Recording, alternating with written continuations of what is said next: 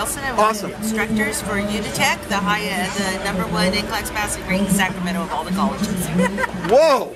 That was like a mouthful. What about you, ma'am? Hi, my name is Brooke, and I'm one of the LVN students at Unitech. Awesome. And this young lady just took my blood and said I had perfect blood sugar. Blood sugar. I'm Melissa, also a third semester student at Unitech. Awesome. Give me 5. All right, ma'am. Tell us a little bit about your program and what you're doing here at the Stand Out. Okay, well, we're here to help the homeless. That's our mission for women and children. Tell us how that changes their life. How do they feel once they come in off the streets and get these services? They're so thankful. Some days when it's 110 out here, they have a respite able to come into our area because it's cool. They can read. They can, take a nap. We have a clothes closet. They can get clothes for free. We provide showers for them. So tell me why you love being involved with it so much. What makes you so happy about it? Because you've got the most beautiful laugh. Oh, thank you. Yeah, I know it has a lot to do with the great work you're doing. I enjoy the people. They're so appreciative. They're so nice. People, I think, have a bad impression of homeless people, but the families that come in, they just need some place to come and, have a little respite from being out on the streets or being in the river bottoms. And it just gives me such a wonderful feeling to do it. Awesome. I love it. One of my favorite guys from 2012, Fred Young. They're with the Christian Motorcycle. What are you with? What is this again? Christian Motorcycle Association. Awesome. What do you guys do? CMA. What do you do, man? We minister to everyone on the highway, whether they got a motorcycle or not. Awesome. We serve all our veterans on the highway, whether they got a motorcycle or not. And we go to the jails and minister to everybody inside. That's beautiful. Yep. And I can say I can vouch for Fred because I spent a half an hour, 45 minutes talking with Fred.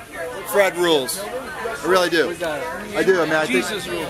You said you're here giving out jobs. I'm here to offer jobs from Nevada Automotive Test Center. We hire a high percentage of military veterans to test military vehicles out in the Nevada desert. We test Humvees, tanks. We test them for armor plating. We blow them up. We have our engineers analyze it. We have them drive the vehicles to test their durability, test their safety. We've done a lot of work for the military since 1957. We've been doing that. Our owners are second generation Marine Corps veterans. Awesome. And I'd say probably about 30% of our employees are military veterans. So you could get a job here, like blowing things up? Well, you could get a job driving the vehicles. You don't get to actually blow things up until you pass security clearances and if you're an engineer and specialize in ballistics and EOD type of background. So it just depends on your background. What you guys do for PTSD and the whole Welcome Home Vets? So, hey, thanks. My name is Ed. We're with Welcome Home Vets.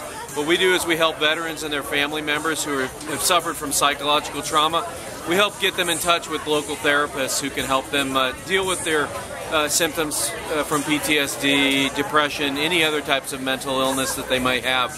The challenge is people don't want to drive to Sacramento, people don't want to drive to Reno in Grass Valley. They need someone local, and we feel that need for them.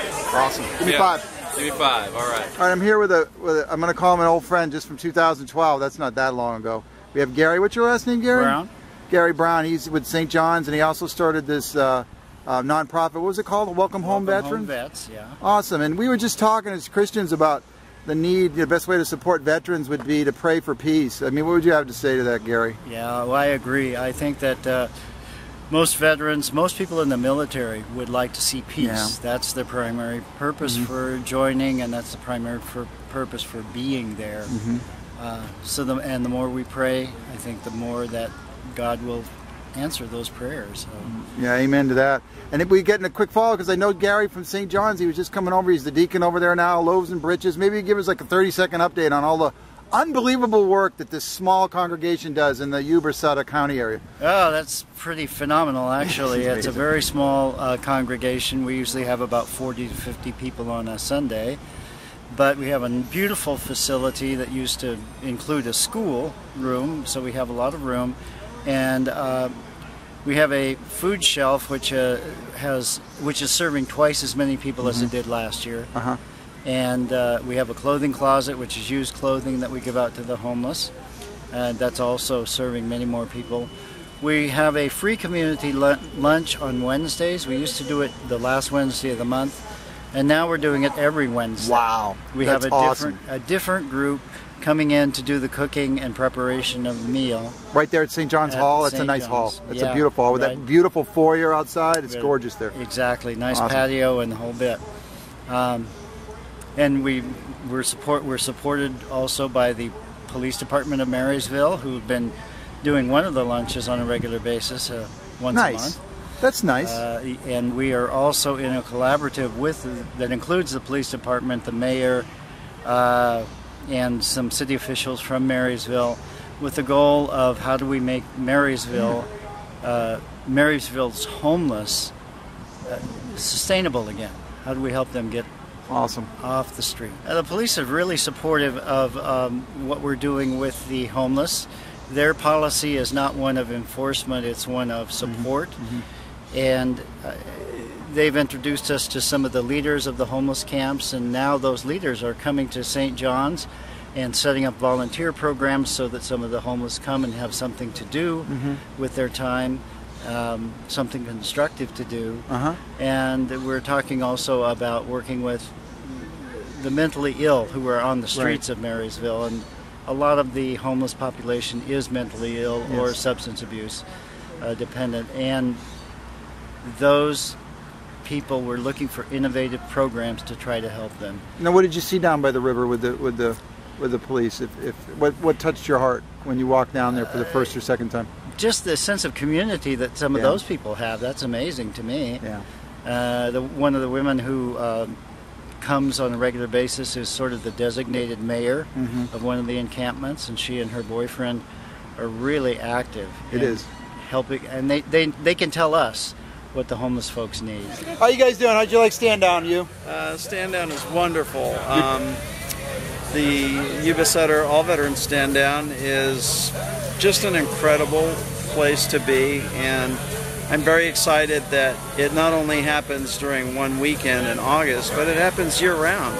And I think that when you come down here and experience this, you get a foretaste of what happens not only one day or one weekend, but every day out of the year, and I'm very excited about that. Awesome, I can see that.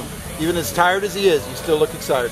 Thank you. We got Seth, man. We were talking about how to be a butler for Christ in helping people here at Stand Down. What do you got, Seth? Well, I really think that the attitude here needs to be, and I've seen it in a lot of people, so I've been encouraged by this. I want to see it just promoted even more. I want people coming here saying, I'm here to be a butler, period. I'm here to serve. I'm here to serve these people who served us in combat. You know, regardless if I've served, regardless if anybody else has served, you know, just have that attitude of, I'm here for you, man. You want water? You want something to eat? You want something to drink? You just want to talk? You need a hug? What do you need? And we were kind of talking about the fact that a lot of these people that come here, it's like they're used to being treated like criminals and herded around like cattle. It's such a beautiful thing when they come here and they're treated like human beings. What would you say to that? Oh, look, they have a name. Get to know it. They're a person. If I gave you 15 seconds to tell us just what everyone needs to know, what's on Gary's heart, what would those 15, 20 seconds sound like? It would sound like peace, as we started out with, and